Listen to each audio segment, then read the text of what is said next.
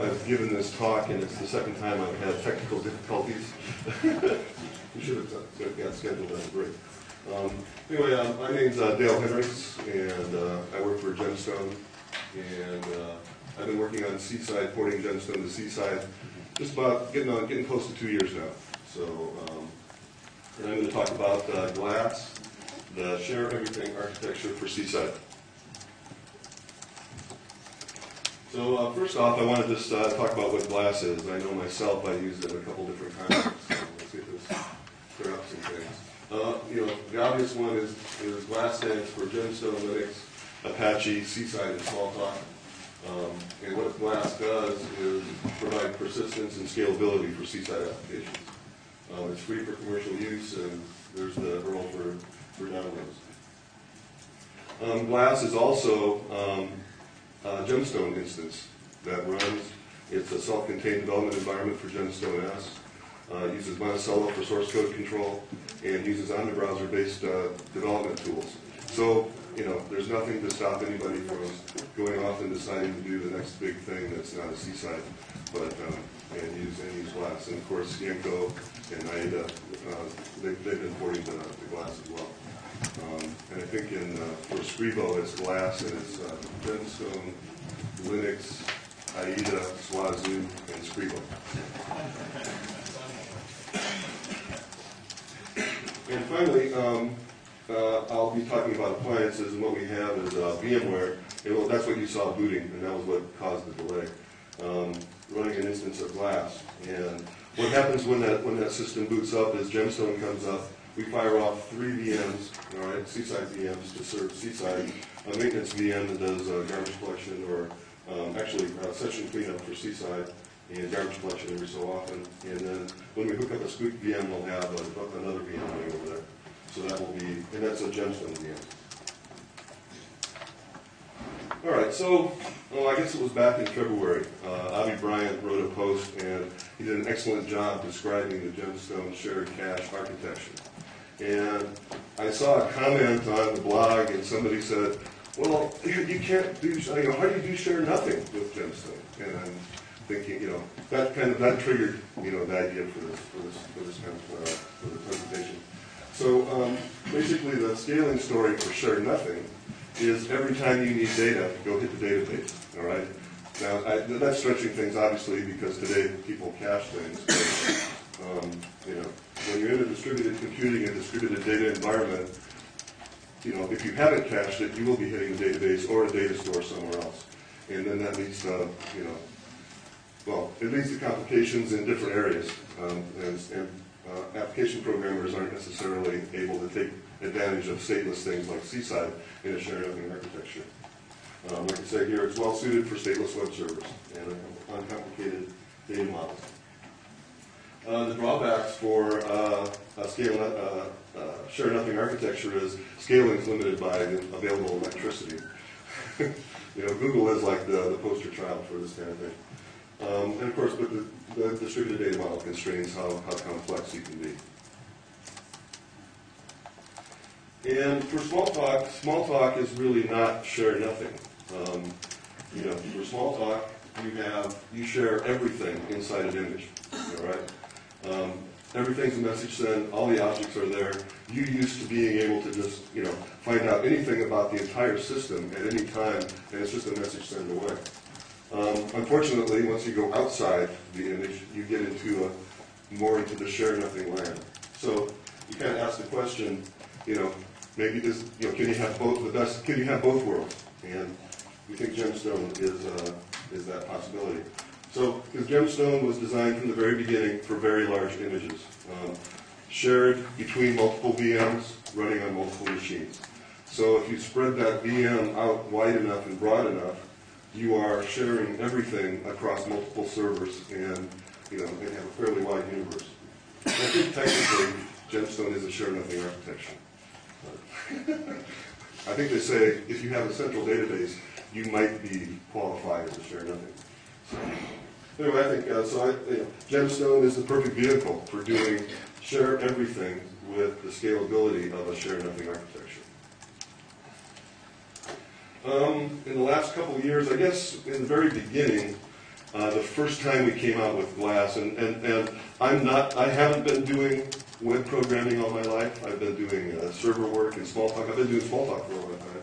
So it's not like when we started Glass that we knew what it meant to have a scalable web application. So that's kind of part of what we've been going through during our beta period for Glass, is actually learning about, from everyone else, what's going on, and along the way doing things wrong, which is fine. So we started out with a single VM serving all sessions, and that lasted for maybe 2 months before that idea was just shot down.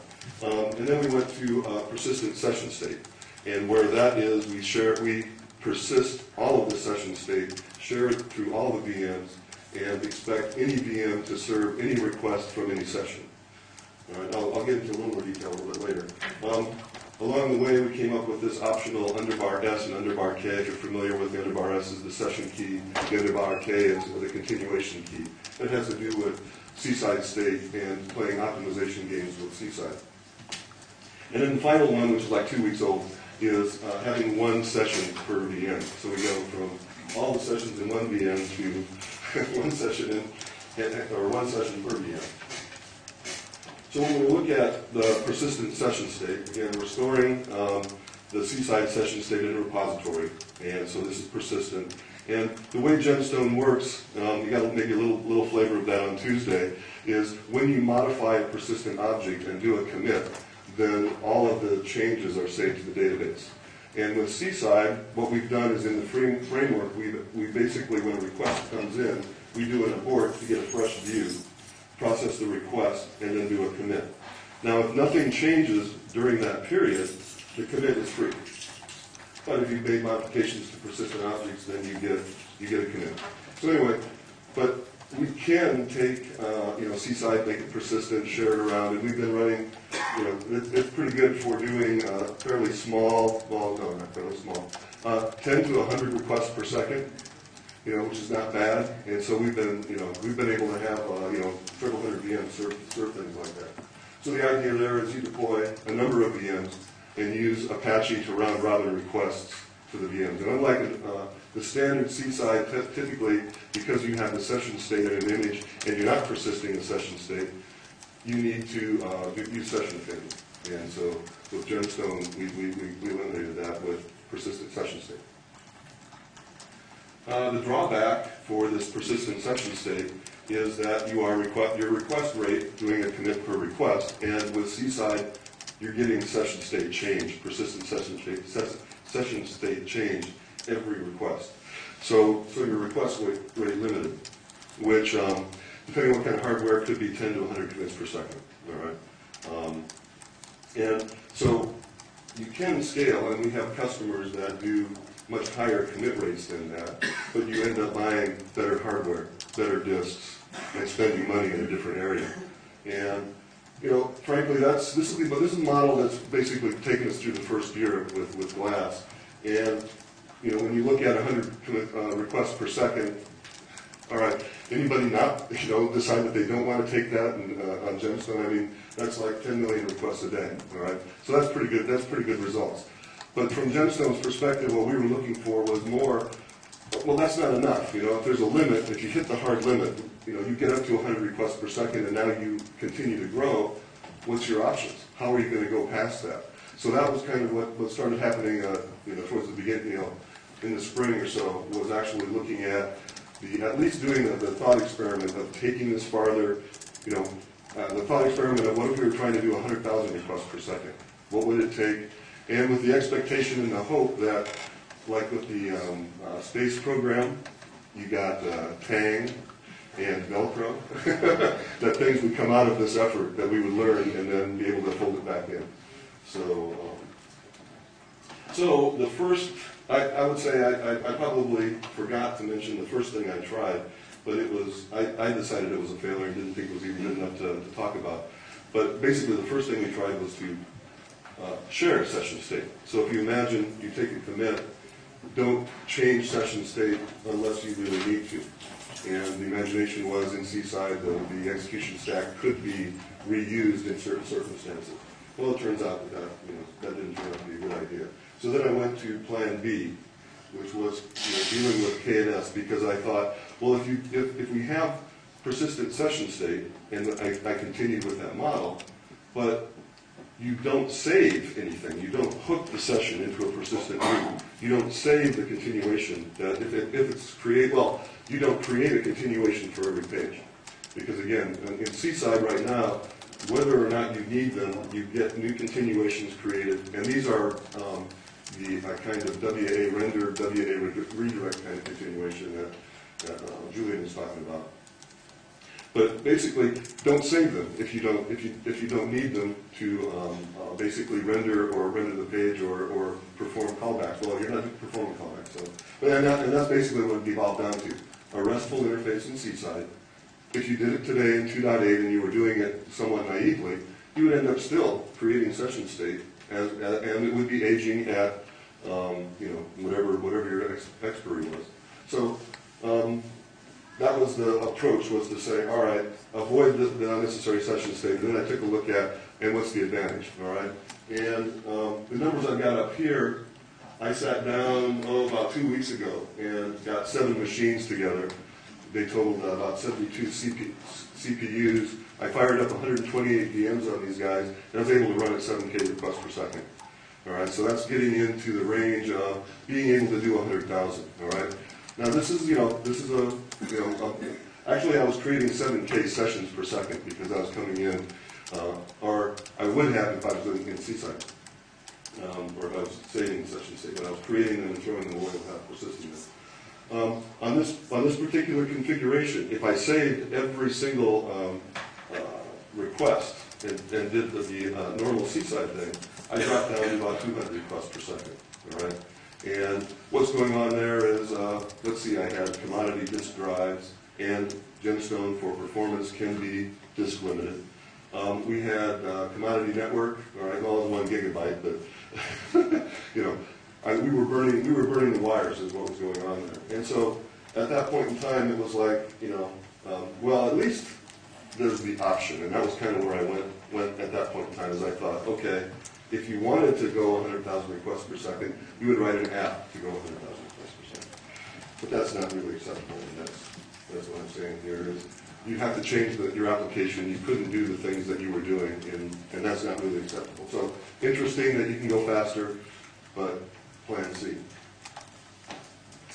So I was talking to Avi a little bit about his take on underbar KS stuff, and I think it was Ryan Simmons made a comment on my blog where I talked about this and said, well, can you set up an example where you do more of the session affinity, like a normal Seaside state, and then you wouldn't have to, or a normal Seaside implementation, and you wouldn't have to sit down and persist session state. There's technical reasons why you can't do things with more than one session. I won't get into that. But basically, the answer to that is if you were to do that, you would need to have 1 session per VM. And that's basically Avi's suggestion was, well, why don't you just have 1 session per VM? And I remember thinking back, 2 years ago or whatever, when I first got involved here, and thinking, there's no way we're going to have one VM per session. But when you think about it, it may not be such a bad idea, all right? And you would basically dedicate a VM to the session for its lifetime. So you would have VMs that are sitting around doing nothing for 10 minutes if the session expiry is 10 minutes. And, which is what session state's doing in your Squeak VMs right now. And in fact, I ran some benchmarks for Squeak that if you didn't save session state, the Squeak VM ran 6 times faster. So, there's a cost here of saving that session state that if you need it, well, you pay the cost. And so this scaling story is if you need it, you pay the cost, and what's the cost is going to be real memory, all right? And that's going to be a function of where in the real memory, how much swap space can we take advantage of without taking big performance hits? And that's basically where the drawbacks of this are. Like I said, this is a 2-week-old idea. We've not really implemented anything here.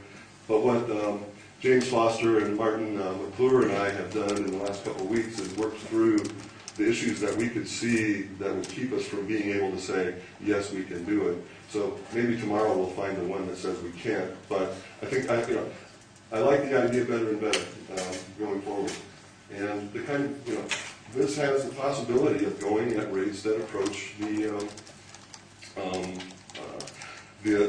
RESTful rates, all right? Because what you're talking about is what's the rendering speed that you can get, all right? And the rendering speed for that particular configuration was 7K requests per second. Yes, Elliot. Well, have you looked at Hydra? You know what? The GemStone is exactly like Hydra, all right? In the sense, except that it, and I haven't looked at it any farther than that because there's other things, right? You know, we have persistent layer that comes in that's, I assume, is not there with Hydra. Right, but Hydra will minimize the memory footprint by multiple sweep images, right? Yeah, and we do that. Well, I mean, we've got similar things. I mean, for the same reason that, you talked about yesterday about not wanting to have a multi-threaded Smalltalk VM, really having separate memory spaces is the right thing to do. And when you get right down to it, when you're running multiple VMs, all right, we use mmap, all right, we dynamically allocate and deallocate space as we use it. So we're going to be right in the range. And the bulk of the data is going to be your user data, and you can size those things.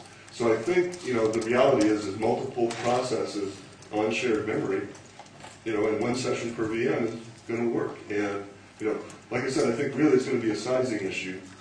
How many concurrent requests are aging in your system, and that's how much swap space you need, all right? And then the curve of how many VMs are active all the time versus, you want the peak performance and there's other schemes. So, the deal is if we go down that path, there's things to figure out and not require you to have, if you were going to have 1,000 concurrent requests, on Thursday for 4 minutes, to allocate that much swap space all the time. There's ways to get around that and still have all, most of the performance because you're always paying prices when you play these games. So anyway, I think, we're sitting down with glass, all right, that you can take a Seaside application that you've written on Squeak, all right, and using the transparent persistence, which gives you the persistence layer, which I haven't talked about today, and I made the assumption that most of you understand that GemStone has transparent persistence. There's no changes to your Squeak application in order to become persistent. Because in GemStone, things that would be saved if you saved your image are saved when you do a commit. So if you hook things into persistent root and the garbage collector won't kill it in Squeak, it won't be killed, it'll be persistent in GemStone. So with transparent persistence, you can get your application to run. And then for scalability, and you can take either route, and it's really a switch. You can have persistent session states, and and if that has the advantages, or one session per VM, and both of these combos will work well without changing your application at all. So you sit down and say, all right, fine. You've got 150 VMs running on 7 different machines. How are you going to debug that? How are you going to, deal with problems that come up while that's going on? And, so what we've done also in the last year is basically get support for when you're developing in GemStone and you have multiple VMs running, how do you live in that environment and not go crazy and end up writing printfs everywhere in order to figure out what's going on? And so what we've got is several features. The auto-commit feature, basically, you have several VMs. I got 4 VMs in my appliance. When I'm doing development and every move that I make, I commit. So that means that you save in a method, it gets distributed out to all the other VMs immediately. So we'll simulate. The idea is simulate in a multi-VM environment the experience of developing in a single VM. There's an object log. This was an idea that basically with multiple VMs, it's impossible to go off and look at 158 logs on files and figure out what the heck is going on. And you never want to do that in a Smalltalk application, all right? And many people use transcript show. Well, how does that work in a multi-VM? So the object log becomes transcript show, all right? And an object log, ordered collection of objects in one spot, and it's persistent, okay? Now we have to use an RCQ to avoid commit conflicts, but, and we stick, all kinds of stuff in there for just useful information, and it's all, one spot to go look for it. For debugging, self-halts are obvious, but we've got breakpoints in GemStone, and we've made it possible to set a breakpoint in your development image. The location of that breakpoint gets distributed out to all 150 VMs. Any one of those VMs happens to hit that breakpoint, it stops, and I'll give a demo here shortly, stops, allows you to debug that in your development image, and then continue. Well, in a 158 VM thing, you're probably not the one that ran into the problem, and you'll be overriding error handlers to make this all work. But if you're debugging it in your own self, in your own universe, then you'll be able to proceed and continue. And I'll show that. And then finally, profiling in a multi-VM situation. How do you do profiling and manage the results? And again, what we do is when you click on the toggle profiling down at the bottom in the toolbar, whatever VM gets that request, he goes, okay, I'm going into profiling mode. Now what I'll do in the demo is I'll fire Siege at the system, let it run for a minute or 30 seconds or something, kill it. Then when I say toggle profiling and get it back, I'll be looking at the profiling for that particular VM. So you have the opportunity to collect results for a period of time. And so, okay. You might have to change glasses. My glasses. But it doesn't take a reboot to do that. So. Or changing the X server.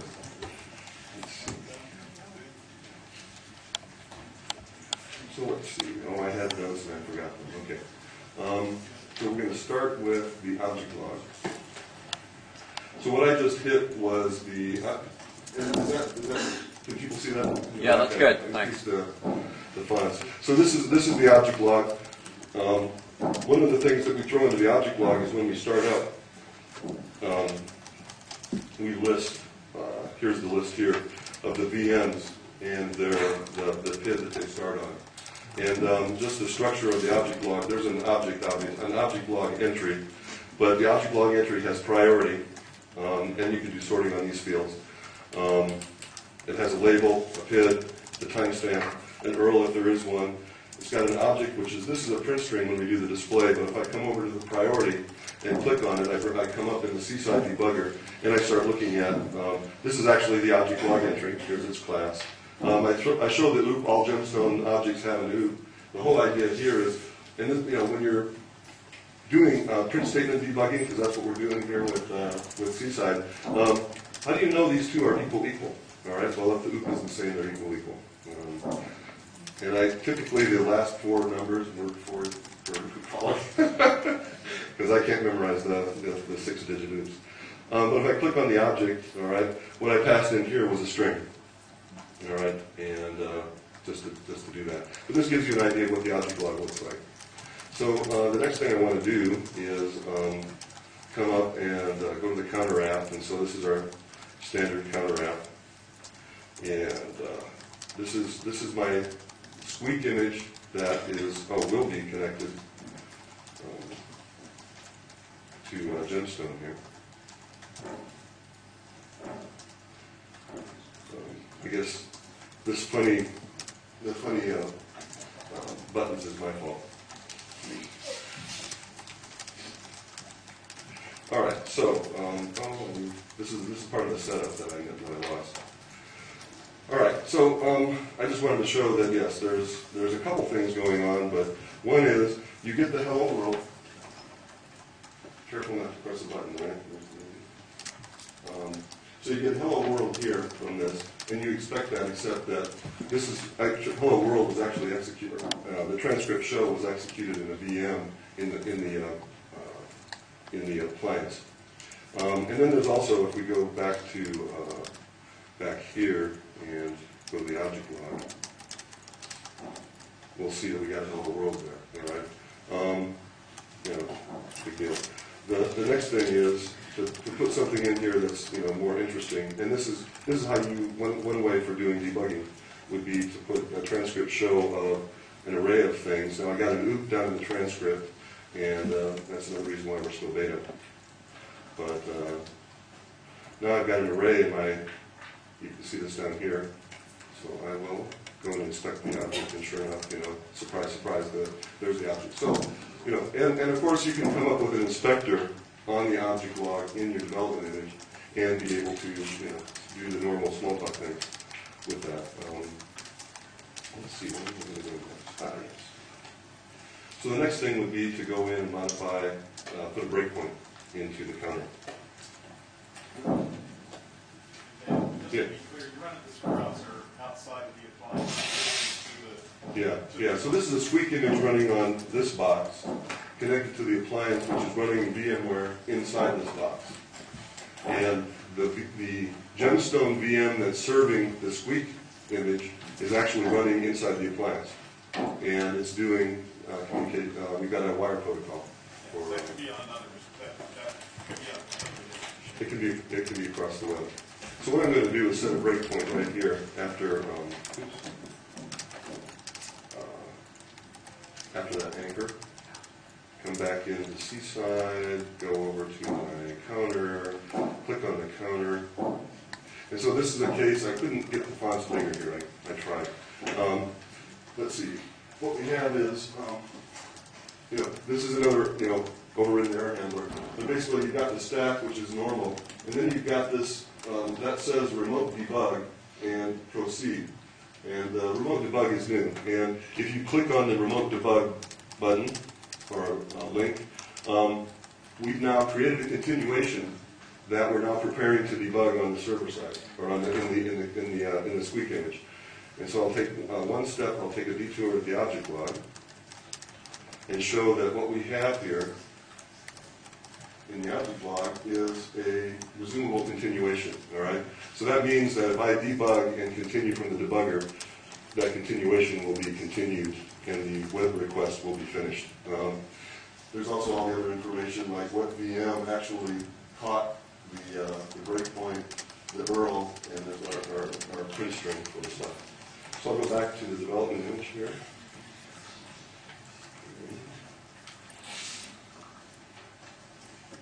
So there is a debug button right there. So if I click on that guy,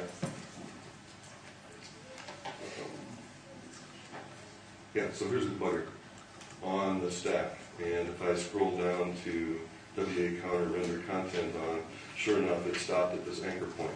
Now I can come in here, and this is an inspector for the debugger, and I can look at the context. I can figure out what might be going wrong. What is this? There's a decoration. I can track the decoration chain down. But what I'm going to do is just go ahead and modify the code and say, hello, Seaside. And do a save. And so now, with the auto commit, this guy got committed into the database and it's running now. So anybody else that might be hitting this website right now is going to see hello ESUG in their debugger or in their browser. And I'm going to proceed and go back to the debug or the browser. And from the browser, there is this guy here says resume. All right. So what happened is, if I had clicked on this resume button before I continued the continuation, it would say you haven't continued the continuation yet, and it would come back around. All right. Now I'm ready to resume, and what we should see is the web page finish. All right. Now I get 2 5s. All right. If we go look at the the code, and I stopped at anchor, we already had rendered the HTML heading on. And then we went back in, stopped at the anchor, changed the code. Oh, the browser doesn't have that because the browser doesn't update. Another reason that for the beta-ness of the system. So if I refresh that, there's our new code. So I changed this, saved the method we restarted at the beginning, and did another heading. So basically that's how that enables you now to debug in a multi-VM environment and not lose a lot of small talk.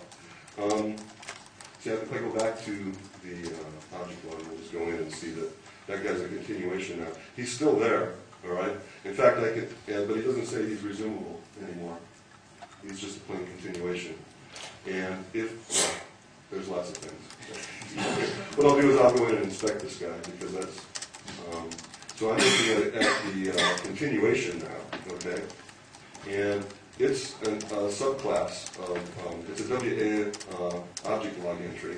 So it's got the object log state plus the magic that makes this work. I have the continuation, and so what happens when you hit the breakpoint is the error handler snaps off the continuation, throws it into the object log. When I do the debug in the squeak image, I reify the continuation and bring and arrange for a debugger in the response to value for the continuation to come up. When I do a resume, I persist the process and stick it back in this guy, and here's the resumption process. And then when you get a resume in the client, it just says, I forget what you say about a process. It's the opposite of terminate. You just tell the process to run, and it continues. Yeah, possibly, yeah, it could be resume.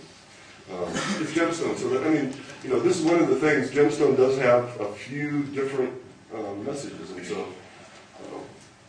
anyway, let's see if there was anything else that I thought I was thinking about. Oh yes, profiling. Yeah, okay. So what I want to do here is I don't need to do that from here. All right, so if I go to, I'm going to go to the store and do it from the store, all right, the store app. And what I'm going to do is come down and hit the toggle profiler.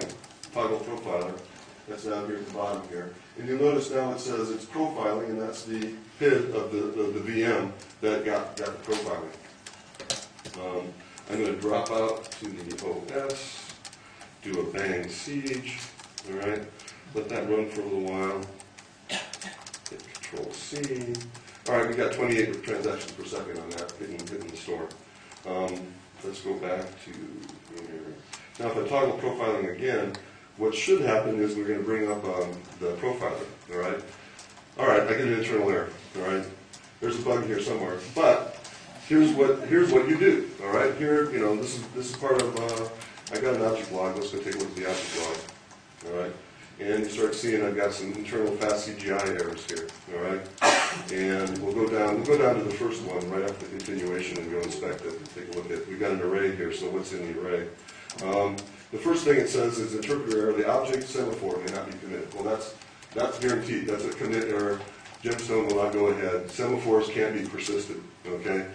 So there's some timing error in my profiler that caused somebody to pick up a reference, a process to pick up a reference. So what happened though, all right, if you take a look at the object log and count these, and I won't make this count, there's 11 of them, all right? And the logic inside, I mentioned before that there's an abort and a commit. Well, the logic is you do an abort, you do a commit, GemStone can have errors during commits or transaction errors, conflicts. When that happens, we just retry the request, all right? It's the moral equivalent of someone coming in and missing a timing. When you retry the HTTP request, it's as if I was about to click on the button and conflict with somebody, and then I waited a second and clicked. I came in second, all right? So we do a retry, but we only retry 10 times. And the 11th time we generate you've done it too many times error. And that's an internal error that by default just comes up and sticks something up in the browser. In production, you want to catch that. If you were to get an internal error in GemSource, which is running GemStone, you get an error that says the system administrator has notified of your problem, go try again or something. And in that case, I drop things into a log entry, or an actual, I was going to say paper log, I don't know why I think that way, but a file-based log. I guess you get paper to look at them in the old days. That shows how old I am. So anyway, I think I shouldn't have taken myself down that path. Transcript. Oh, yes, I think that's pretty close to what I was going to demo. Can you bring up some kind of a picture of the profiler? Oh, yes, that's right. I need to finish the profiling example. Because the answer is, if you go in and retry, all right, it should work, unless something timed out here. So I'll just use the back button. Come in, try again. Yeah, so this thank you. I almost left out the most important part about profiling. Not the bug. So anyway, what this is, if you're familiar with the way that, I think it's, I can't remember now, it's gprop. When it prints out the information about gprop, the C program it runs, what it does is it gives you the method that was called and how much time was spent in the method, and then it gives you the list of functions that called that function and how much time was spent in each one of those functions. It also gives the functions that it calls and how much it's done there. And then, of course, you can imagine that you have to navigate through that. So what this is a list of, I guess, the leads, all right, and ordered by tally, all right. This is how many times he was sampled while the thing was running. This is the percent of samples. This will be, I'll show this one next. You can sort on class, but this is the guy that we're looking at, all right. So let's go find an interesting one here. I think RC key value dictionary, RC key value dictionary was the one that I think I found before was interesting. So what you have here is the callers of RC key value dictionary are WA registry and handle key request and key or nil for handler. And the Seaside geeks know exactly what's going on here. And in fact, to explain it, an RC key value dictionary is a reduced conflict dictionary, and Martin talked about that the other day. And the handlers, the session state for Seaside is stored in dictionaries. In GemStone, they're stored in these RC key value dictionaries. And so this is just a reflection of the fact that when you get a handle key request, you're doing a lookup, and when you do a key or nil for handler, you're storing something into it. And then you can see the caller. And of course, you can now navigate using Seaside to go in and say, well, what's handle key request? Well, that's called by handle request. And we'll build up a picture now as we go through this of just what that call stack was, and with the ability to go through multiple branches as you wander through here, because there are multiple paths usually into a different method. And, you know, some of the things while I was using this was I wanted to be able to, whenever I'm in one of these methods, I like to see the source code. So I know, you know, what things aren't being called, for example, and, you know, things like that. So, and this is based, I think, Philip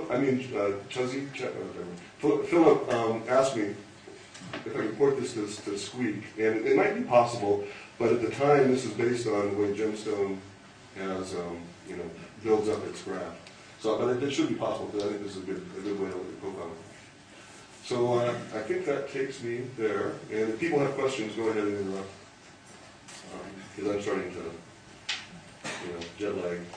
Here we go. And we're down near the end anyway. Okay. So that gives you the demo. I think we're, you know, at least for me, I've been spending the last year and a half actually living in this environment, and all this stuff that you see there is things that I ran into and in which there was a better solution for in dealing with this multi-VM environment. And again, you know, want to make that experience of taking your application, developing it in Squeak, getting it running, being happy, sitting down and going, okay, I might be, you know, I need to deploy this out, and I might be getting some, you know, you have choices now, all right? I have persistence, how am I going to do that? Yes? The first slide said with the Squeak. Yes. There's a license, and the license limits the size of the database to 4 gigabytes, and limits the CPU to a single CPU. So that's the current license. And beyond that, we do have the next step up is like $7,000, but I believe we're working on a new matrix for Pardon? Yeah, subscription. Yeah, and you know, we're in fact, we've brought up suggestions for how to make that work. And Dale's we started out with this package idea. We got the free one, and for $7,000, you went from 1 CPU to 2. You went from 4 gigs a day to 16. You go from some place limits like that.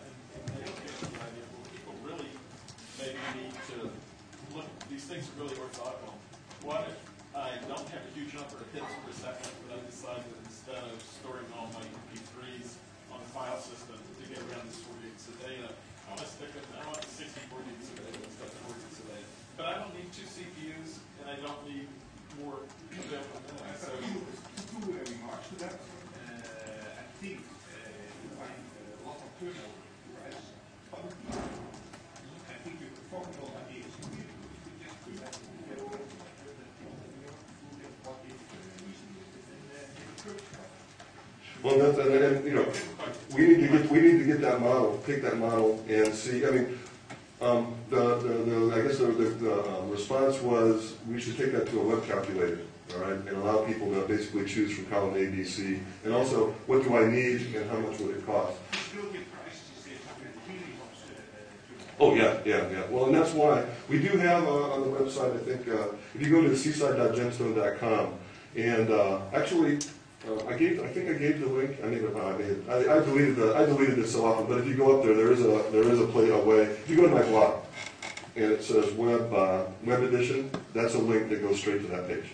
Okay, and gives the pricing, and that's when we'll announce pricing changes. If you know.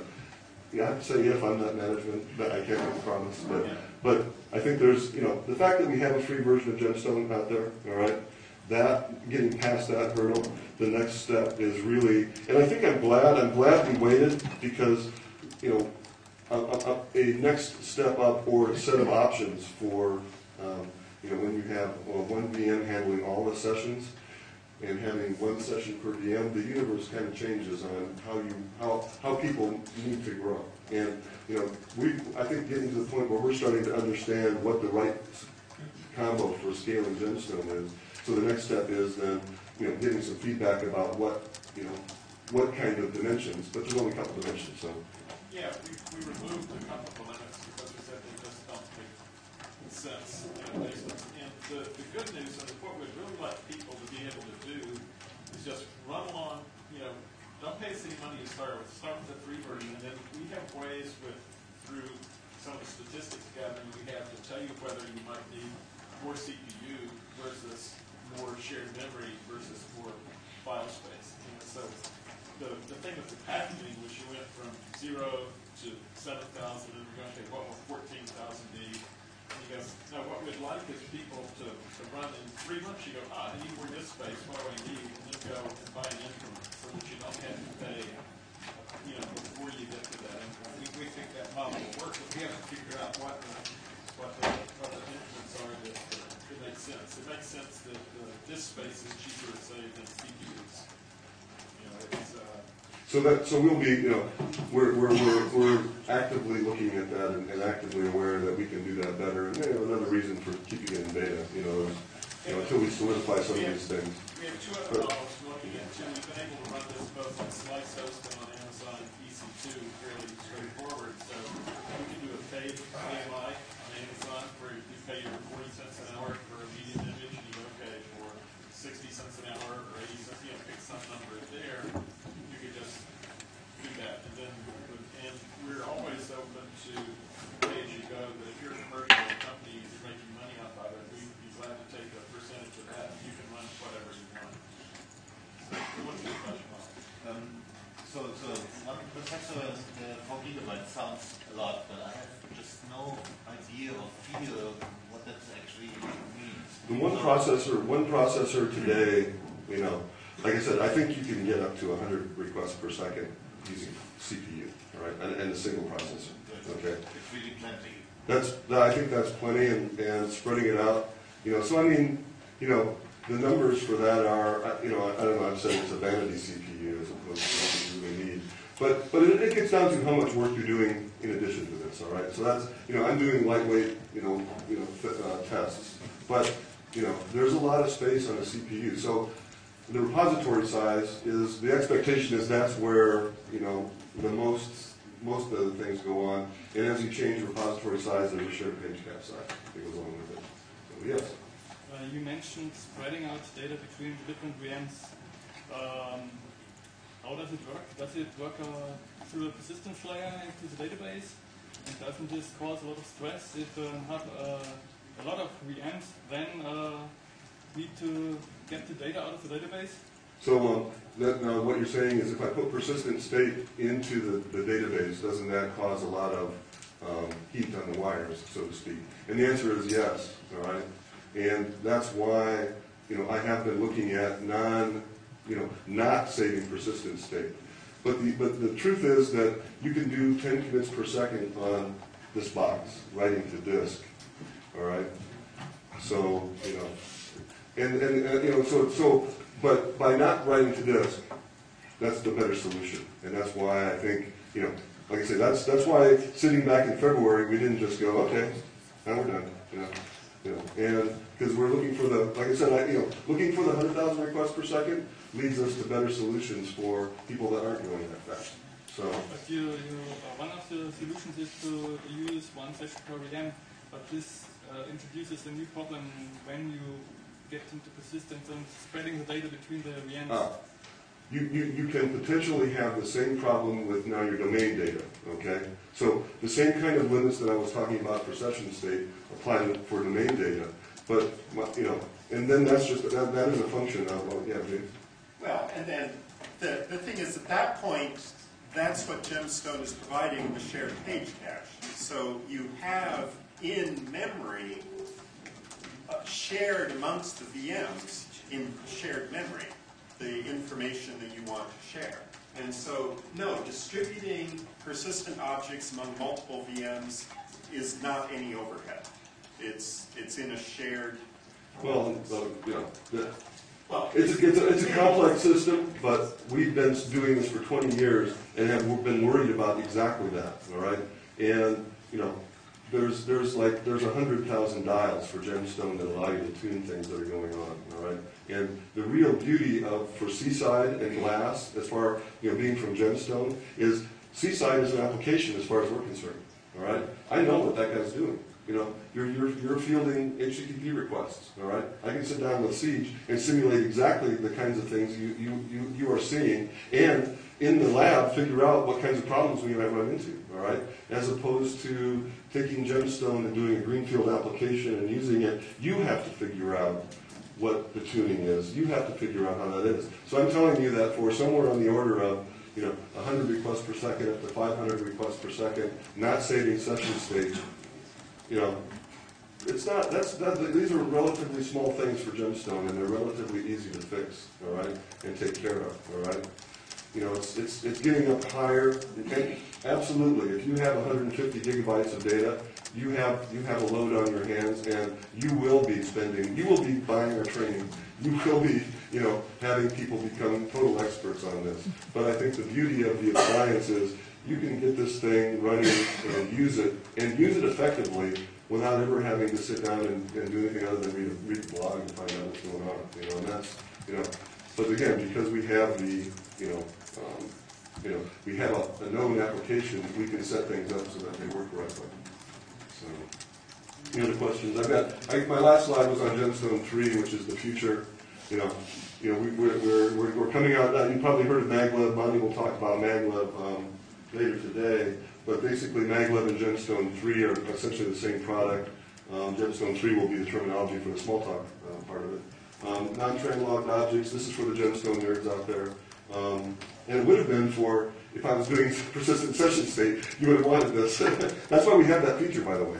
Again, Seaside, we're using it, we're banking on it. I sat down and said, we can save a lot of data here going to the train log, because who cares whether you can recover session state if the stone crashes. So we added that. Other people are going to benefit. These are the paying customers. The native code generation, so it will be faster, or faster execution for the VM. Improve the exception handling. If you're familiar with GemStone, James added exception handling a couple of years ago, ANSI exception handling. It will be native in the VM with 3.0. And then adding a foreign function interface. Again, for the GemStone nerds out there that go user actions, I don't want to do that. Yeah. You saw a demo of that in my talk the other day. Okay, you were running with 3.0. That little next window was foreign function interface. I didn't write a line of C code to do that. Okay. So and you were running in 3.0 for that. I was running in 3.0 for that. And so, so 3.0 is something that's planned for release next year. There's a bigger list of features that go into the thing. And then beyond, the next step, when you're looking at the share nothing, people start sharding databases, all right? Right now, GemStone, you're limited to talking to a single stone. We've got ideas for that. It's not at the top of our list, obviously, but, it's something that will probably happen in the next year or so, all right? If things go well, so. Anyway, I'll get the ubiquitous pearls up there. And if we've got more questions, otherwise, come and grab me. I'll be walking around with James when he gets the last the hands-on. And then we're going to have a tutorial just after lunch we'll start, and this is hands-on where you're actually going to be using your computer to connect to a GemStone database. And so if you'd like to install GemStone on your machine, maybe you should come early for that. Otherwise, I And you have... need 64-bit hardware. Yeah, you need 60, there's various qualifications. I have some DVDs, not enough to give everyone 2 or 3 of them, but enough so that we can share and get things installed if you want to get started on it. But you don't need to be running 64-bit OS. You do not need to run the 64-bit OS to connect to my server. You also do not need to do it if you're going to run VMware. If your hardware is 64-bit and can do hardware virtualization, then you can be, I've run 32-bit Windows on 64-bit hardware, and I can run 64-bit Linux inside it. So, you have VMware images ready-made? yes, VMware images ready-made. So if you've got VMware on your machine and can run 64-bit clients, we can get started on installing things, and that will give you a head start. If you don't have VMware, you can download the free trial and obtain them if you type in your email. Even the server that is using is free. Yes. Yeah. Free for Windows and Linux, and for the Macintosh Fusion has a 30-day trial, free. So, turn on the wireless. Just the last announcement. Two short announcements. One is about the results of the awards. They are online now. The full results. Wait. First,